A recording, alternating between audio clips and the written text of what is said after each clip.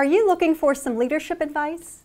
Today I'm here with Susan Stewart, CEO of SWBC Mortgage, and she's going to give us some tips that we can use every day. Welcome, Susan. Thank you. I'm so glad to be here.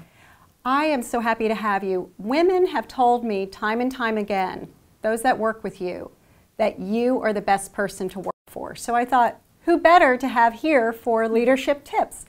Can you describe your leadership style? I would say that my leadership style, it's funny because it's kind of a play on this mPower, but I really do believe in empowering people I work with.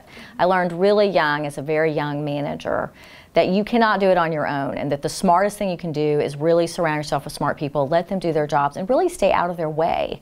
And so I think that's a critical component of leadership. If you want to advance and develop a company, you've got to bring in other resources, and then you've got to trust these other resources, and you have to help develop them. Most of the time, they're also helping to develop you. So I think, from my perspective, empowering the people I work with is the most critical component of being successful as a leader. That's awesome, because I do think if they feel empowered, they can take the ball further down the field. Absolutely. What do you think is the one critical leadership tip you would have for someone starting out new to being a manager?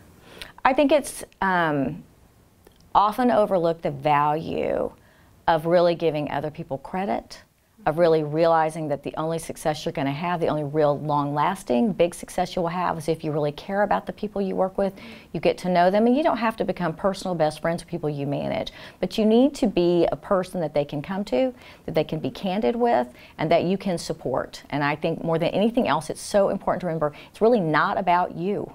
It's really about the team around you that makes something successful. And when you turn it inward, it's very, very limiting. And you just don't see long-lasting success from people that can't view the world with the other people around them being the critical component of their success. Wow, that's interesting.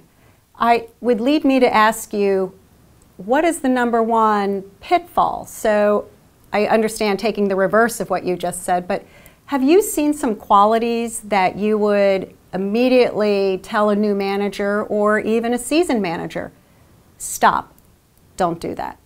Absolutely. I think the small-mindedness, allowing people to be critical of one another. I'm not a believer in the junkyard dogfight is how you get to the good people to run your company.